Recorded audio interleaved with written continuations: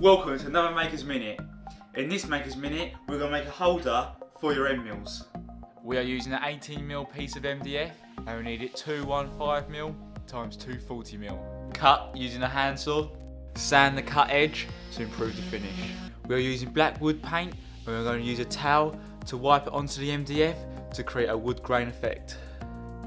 Now the paint is dried, we're going to lock it in on the machine. We are running this at 27k RPM with a feed rate of 2,500mm per minute, 4mm pass depth and 90% step over. We've finished cutting with the 16th bit. Now we're going to do the writing, and for this we're using a 60-degree engraver. We are running this at 20k RPM, 500mm per minute with a 1mm pass depth. There is MDF debris in the bottom of the holes, so use a hoover to remove this. One Maker's Minute Ooznest bit collection complete.